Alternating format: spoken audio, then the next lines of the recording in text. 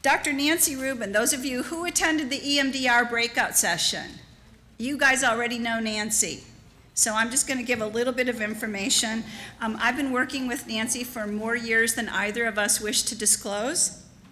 She's a professor in the University of Alabama College of Community Health Sciences. She's a clinical psychologist. Okay, I'm not supposed to swear up here. She's a kick-butt therapist.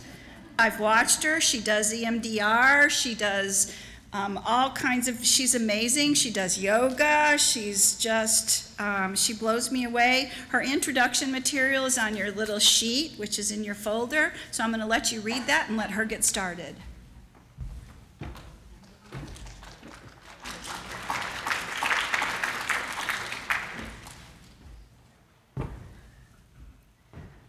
So I'll start by thanking Deb for that very lovely introduction. Can everybody hear me? Sounds like you can. That sounds pretty loud. One thing I'm not, and I don't usually say this, as I told some people earlier, is I don't actually public speak a whole lot, but I have been doing more of that. So what I'm going to do up here today is talk about the update of what we started last year about the Foster Care Collaborative. That's what I'm calling it. We don't actually have a name yet. We should, but anyway, so let's get started. So the group of people working on this is these people. Deb, who is just up here, Jill Beck from, she's been talking much of today, Joy Humphreys from DHR, and Misty Creel, and, oh, David's not on here. David, too, you can raise your hands. Brian, Laura Reeves from Indian Rivers, and Mandy Fowler, also from social work. So back a few years ago, Deb and I have been working together for a long time. In the family, we teach together Behind the Mirror family systems therapy class. So we have a team behind the mirror, and so we get together almost weekly about that. And a few years ago, I don't know if you, and how many of you have heard of or seen Bessel van der Kolk's book, The Body Keeps the Score? Many people see that? It's a fabulous book on trauma, which I don't have a picture of. It came out a few years ago. He's an international expert on trauma, a psychiatrist out of Boston. And he wrote this book on The Body Keeps the Score. And it's how trauma is stored in our mind-body and newer interventions, and how he explains it really well, and how he is recommending some newer interventions. Anyways, I gave that to a lot of people, one of them being Deb for Christmas or her birthday. It got us talking about our dreams for trauma interventions. I do a lot of trauma work I'm at University Medical Center my whole time here at the university, which is coming up to 30 years. It's been very clear to me that there's a lot of trauma, and that's what I've been doing, mostly with adults. Deb works more with children, and so we were talking about what we'd like to do about that. And since working as a one-on-one therapist, that's only one resource.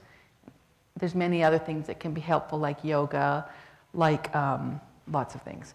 So Deb and I were talking, and she was wanting to do an intervention, a comprehensive intervention for university people focused on vets and students. I wanted to do that same sort of thing for town, the town of Tuscaloosa, the county.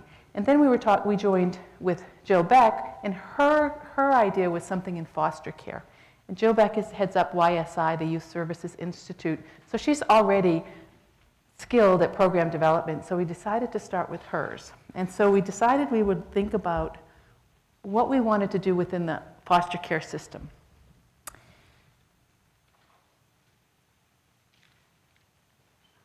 And we ended up bringing this group of people together. Let's see. Next page, go. Too many things. So what we did is we began dreaming. We invited others to join. And our early thoughts were that maybe we'd have some kind of intervention that worked with maybe 5 families a year. But we didn't think that was going to be the best idea or the most helpful. Well, Deb, who's really good at researching, found this book, Trauma Systems Therapy, and had us all read it. Well, we all became excited about it, but my own experience about becoming excited about it was as a psychologist, someone who's pretty well trained in cognitive behavior therapy, family systems therapy, EMDR, trauma therapy, I was really excited by some of the ideas. For instance, this one story he told about us, about a young man named Jeffrey, I think is the young man's name in the book. He's in a residential treatment facility. And the trauma systems people are working with this residential treatment facility. And they're called up because Jeffrey has punched 3 different people. He's punched 2 staff people and 1 resident. And so when Glenn Sachs and his group, the people who are working with him, say, well, tell us what happens, the people at the treatment facility say, well, we just told you. He punched 2 staff and 1 student. And what Glenn said after that is, no, let's really look at what happened. What were actually the triggers? And you've heard about triggers today. Actually, I think Stacy was talking a lot about that at lunchtime. So when they really got together, the team of the residential facility and the Glenn Sachs trauma systems therapy people, and explored what had happened, there were three different stories. The first one was something like, Jeffrey was at lunch and he wanted seconds, but lunchtime was over, the official lunchtime at the facility. And so when he asked for lunch, one of the staff people said, no, lunch is over, and punch in the face, which they were pretty mad at Jeffrey about. The other event was he had asked for a snack, but it wasn't snack time. And so when the staff person said no, punched him in the face. The third thing turned out, Jeffrey was in the common room watching a cooking show. And one of the other residents turned the channel. And when that happened, Jeffrey punched him in the face. Now, those aren't the exact stories from the book, but they're close. So what is the common thread there? Food, yeah. So when they got more of the history for Jeffrey, what they found out was that Jeffrey had, of course, a very severe child sexual, child physical abuse history having to do with, I believe, being in a cage and food being withheld. And so food was a very big trigger for him. And what I loved about this program is the intervention is, what are Jeffrey's triggers? And one of the first thing is, how do we make his environment safe? And so when he's having these things that this program calls survival in the moments, which are the things that get kids or people in trouble, running, cutting, suicidal stuff, punching. Our job is to figure out what is going on, as he says, wherever it happens, whatever it takes. Is this kid getting triggered at school? Is he getting triggered at church? Is she getting triggered playing basketball? Is it certain people?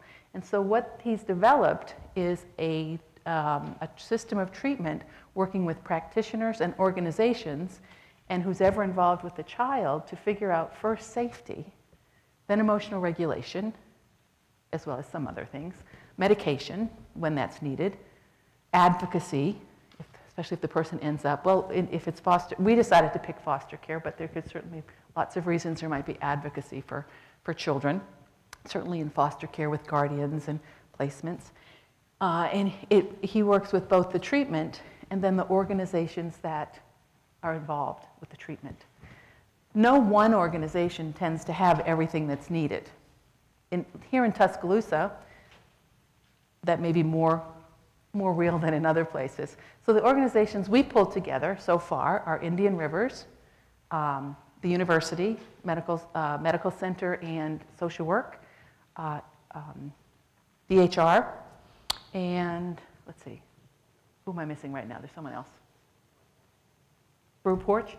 We had Brew Porch for a while. We hope to get them again, but we're hoping to have them involved too, and other people too.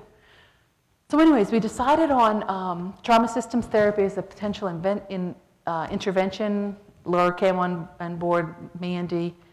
We did extra education, watching a video, talking to Glenn Sachs' group. And then a year ago, Glenn Sachs was the keynote speaker here. It was a fabulous, fabulous presentation about trauma and how this system works. So, and TST is 2 things. It's a clinical model that I just mentioned that specifies how to help a child and family, and it's an organization model. So we get the organizational leadership and the organizations on board to keep this going even after perhaps different practitioners retire or move or other things change. This is actually a very big deal and it takes a while to get going. Who benefits from TST is any child with a plausible trauma history.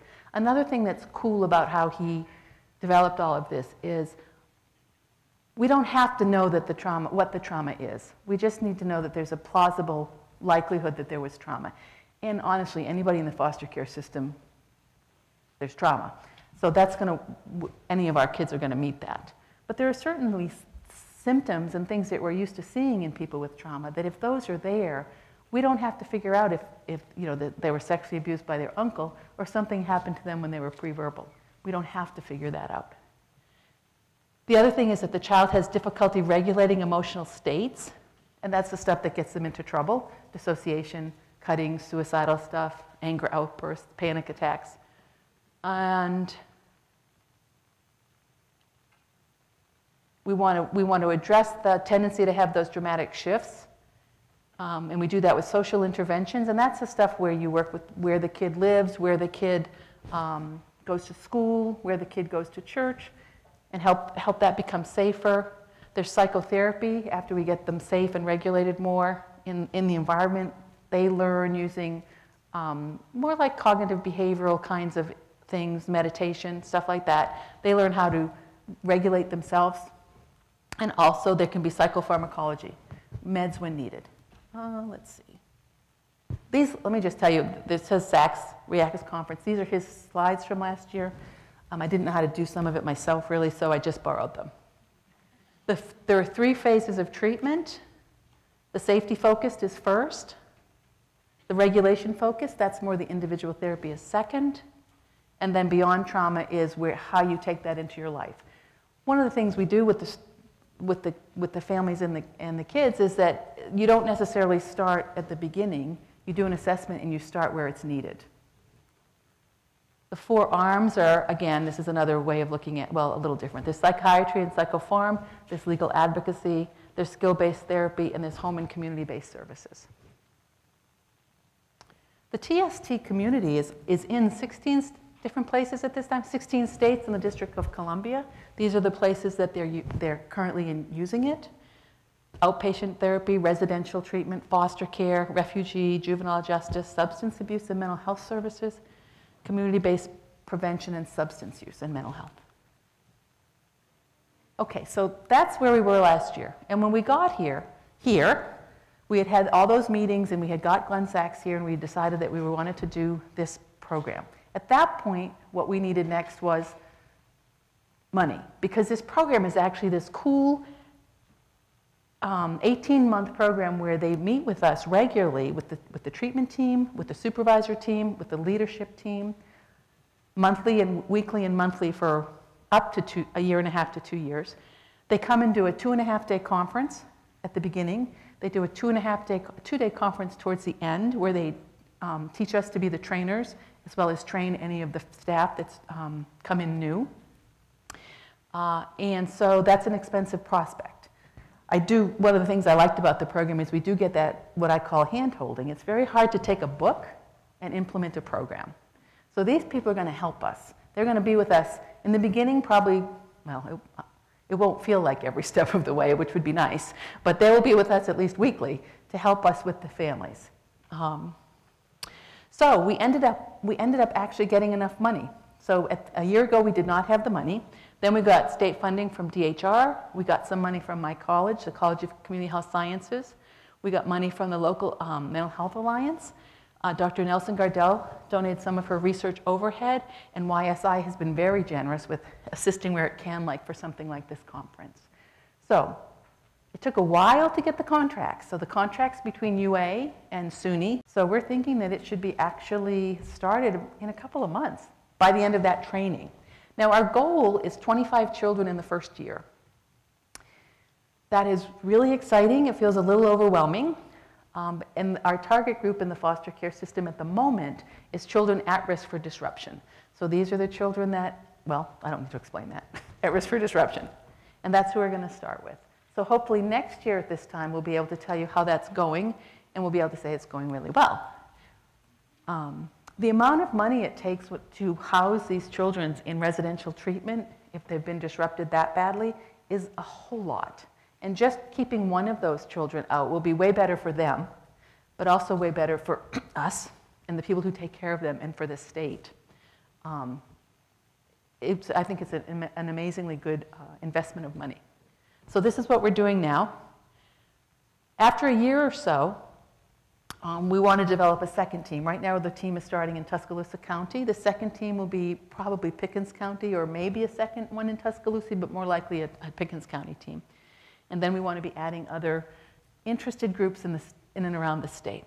Another cool thing about this training is that after the year and a half, we will be certified trainers. So we actually will be able to then train people in this state, train groups in this state, and keep growing this program across wherever we think it would be helpful, or where other people think it would be helpful. And that is really exciting. Let's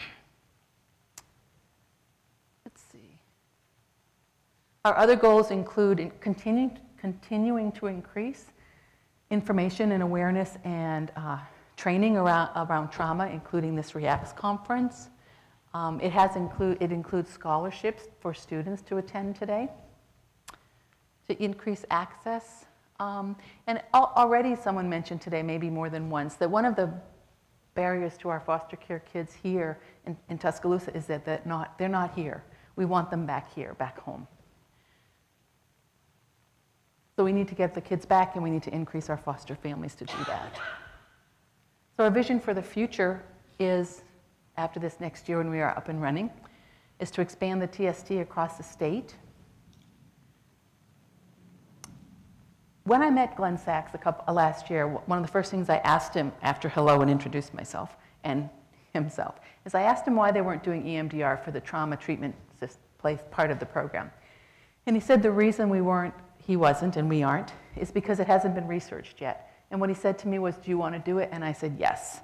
So hopefully, after we have implemented the program for maybe a year and a half or two and know what we're doing, we'll be able to implement an EMDR arm to start the research to use that as a second option in the program. Deb and I would like to have a comprehensive trauma treatment centers for UA in Tuscaloosa. And I'm actually writing a book, which I had just started last year, on complex trauma in adults presenting as multiple medical problems and psychiatric problems. That goes very well with trauma because that's why they have it. The book's tentatively called, They Think I'm Crazy. That's my goal. The rest of it's really for the whole group. So, any questions? Did I miss anything?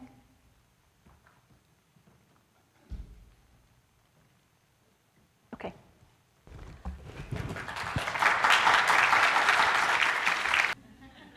He's an assistant professor in the Department of Pediatrics at the University Medical Center here on campus. He's a general pediatrician with several years of experience.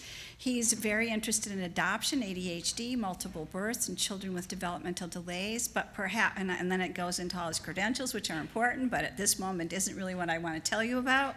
What I really want to tell you about is this last bit. He's active in the foster care community. His heart is with foster children, and he's really done something very exciting that he's going to update you on now. Welcome, Dr. Gannon.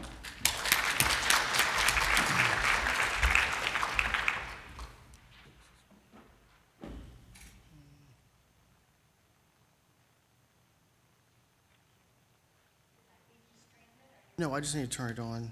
Is it on? No, it's not on. There's a handheld on here as well. I just can't figure out how to turn it on. Is the green light coming on?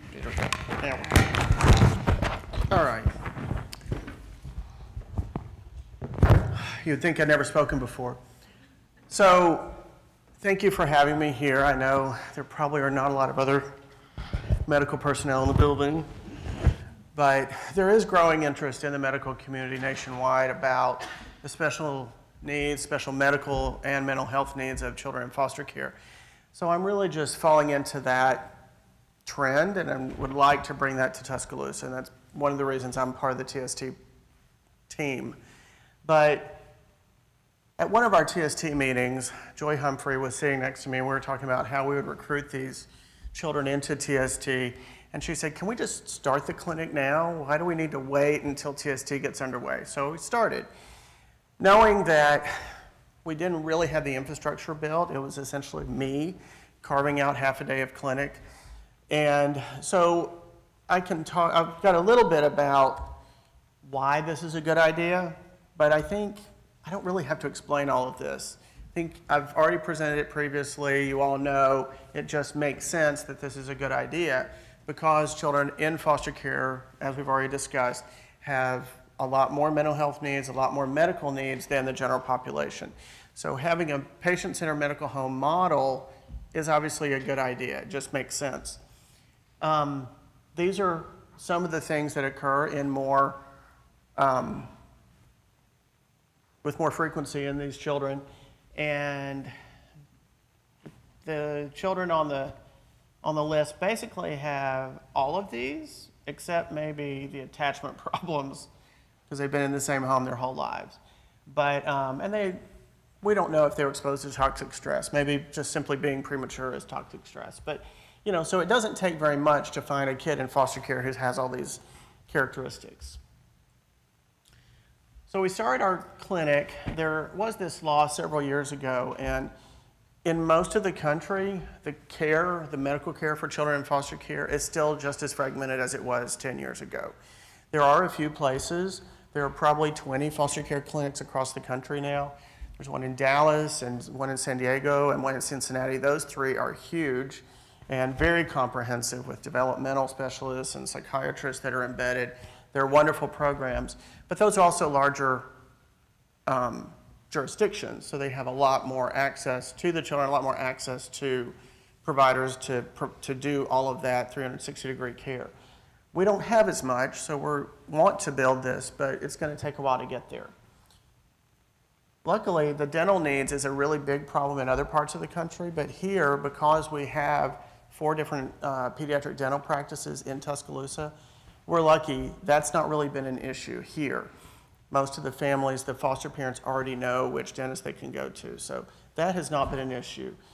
TST is addressing the mental health part because that is obviously a big problem. We all know that. Prescription oversight is an issue. We have some things, TST will help us with that. But we have some other, I'm trying to develop some connections with our psychiatrists at UMC to address some of that as well. So we started the clinic 2 years ago. One thing Deb did not mention is that I was a foster parent and have adopted, so now I have all these kids in my house, so I'm seeing it from that side too. But one of the reasons germination of this was that when I was in Kentucky and doing foster care actively, I had people showing up in my practice. They all wanted to see me because they knew I understood what they were dealing with, all of the administrative issues and different other things. So that's really where this started, and I was surprised to come to a university setting and there was nothing like this that existed. So that was really where this started. We've been involving students from the School of Social Work for a while, but it's been a little bit,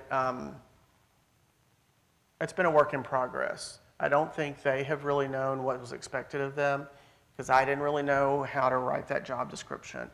And after working with this for a couple of years, I think I'm starting to realize by working with our medical social workers how they can really provide actual case management and really help us partner in a more successful way with the department and Child Protective Services.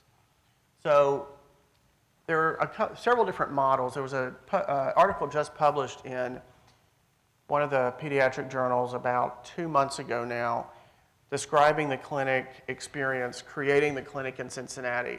And they talked about several different models. Their model is more of a consultation clinic, which would be what I would be doing. Theirs has a little bit more to it than ours does. Some of the other clinics, like the one in San Diego, they just take over the primary care for the children. So there are lots of different ways to do it. Because of our staffing issues, really we would like to provide more service, but it's going to be, at least for right now, more of a consultation clinic. So allowing for access so that kids can get that initial visit within 10 days of placement, see what needs they have and make sure they get what they need.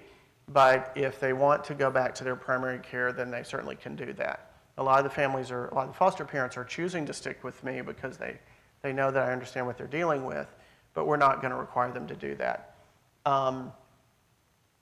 part of the access issue and the continuity issue is I can't always be available, and so I need the services of my entire practice to take care of sick visits and follow-up visits and that kind of thing. So that's sort of the way we've looked at this up until now. So this is really, these are the ideas, the tenets of a patient-centered medical home. And this is more of a medical thing, but this is really where social work and medicine meet, because it's all about care management. There is a physician-led team, but what that means is we understand that there are a lot of other people on the team. It's not just about coming in, spending 10 minutes with your doctor. It's about having a nurse that's reviewing the chart ahead of time to be sure the physician has everything queued up that they need to look at for chronic needs. It means that you've got a case manager, which may be a social worker, who's making sure all those needs are met. You've got your mental health providers, your dentists, all of that. So the whole point is that there's a team, and we go into it understanding that it's not just about the doctor. And then we want to look at the whole person and integration of all those needs. So what we looked at was, or what we've been assessing already a little bit, access, continuity, communication, and quality improvement.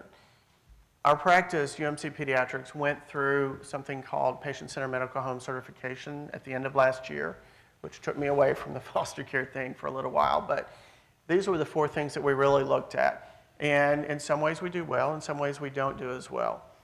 But part of that process was that we did a quality improvement questionnaire looking at how, what is the experience of the children, of the parents, the foster parents within this clinic.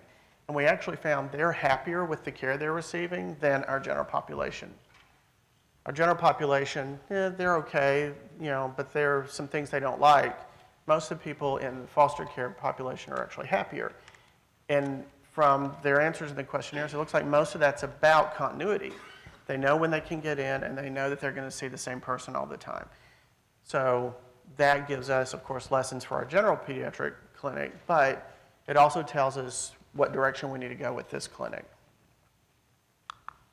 So that's really one of our successes, is we are able to get kids seen when they enter the system. Before this existed, I heard a lot of foster parents complaining that even in our clinic, they would call to make an appointment. They would be told, well, you have to wait till your Medicaid card is updated and everything, which might be the beginning of the next month. And then they would call back, and then it would be 2 weeks before they could get a new patient appointment.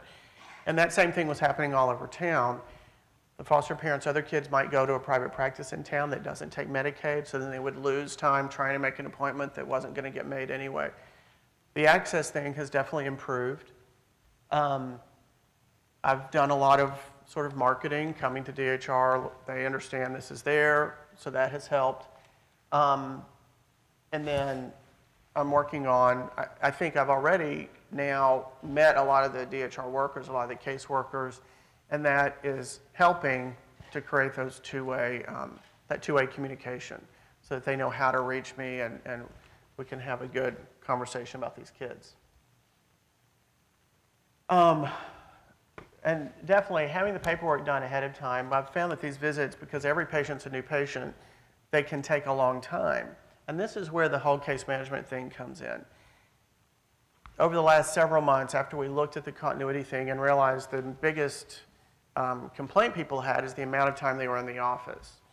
So I started working with the medical social workers at UMC about how can we improve that, because I have these students available to me, but they don't really know what to do. They just show up when I have clinic, and then they're hearing me teach them about foster care, but they don't really know how they can help. And we realized that what they can help with is being sure that they're touching base with these families at the time they're scheduled. That way, before the patient and the family shows up in my office, we already have all this information. We'll talk about that a little bit more in a minute, but the consents are a big problem too. We often don't know at the time of the visit where their care has been previously. Sometimes they were our patients, sometimes they weren't. We may not be able to get that before they show up in the office, but if we get the ball rolling and we know, okay, the child was born in Alabama, all the records are in Alabama, but there's nothing on the state registry for their shots. Well, that tells us they haven't had any shots. But if they were born somewhere else, then we know to try and get in touch with that other state and get their shot record ahead of the visit. There are little things like that that sound kind of stupid, little details, but in reality it makes everything run much more smoothly so that when the family arrives, we can make that more of a normal 20, 30-minute visit rather than wasting a lot of time on paperwork and phone calls and those sorts of things. Oops, I thought I had more slides. Is that it? So I thought I had another slide, but basically what I was thinking too is about the trauma-informed component of it, and that is I feel like it's important to have documented in the chart why they're in foster care, what their story is, what the current visitation schedule and all that is. Do I need to expect that the birth parents or grandparents or somebody is going to be calling for information or maybe showing up for visits? That needs to be documented. It needs to be a clear place in the chart because that could obviously be a problem. It could be a breach either on our part or in terms of what the court wants the family to know. So all of those sorts of things we really need to look at. We realize that if we have all that information and we're getting that on paper, then we don't have to talk about it while the child's there. Or what if the birth parents show up and we don't really want to talk about the case that's pending in front of this person that just left the judge? So there is that trauma-informed component to it that we're hoping by being more aggressive about creating this case management piece, we're really hoping that we'll have better services and better two-way communication with the department.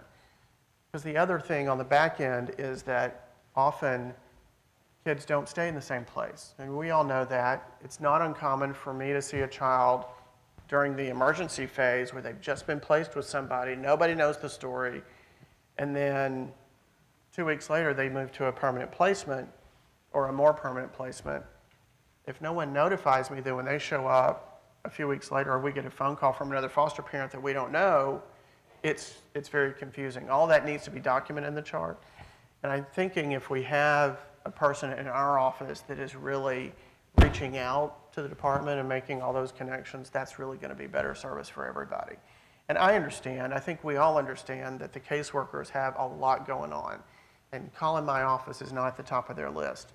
But we really want to beef this up so that we have better two-way communication so that I know in my office everything that the caseworker knows. That's all I have. Let me know if you have any other ideas for how we can get better. I think right now from a financial perspective, we don't have any funding for this clinic. So right now, student staffing is the best we can do. And I think it's actually a really good experience for medical social work students because they're getting some care management, but they're not getting as much as we'd like them to, so that when they do finish, they have a better idea of what foster care is, what those children's needs are compared to the general population. All right?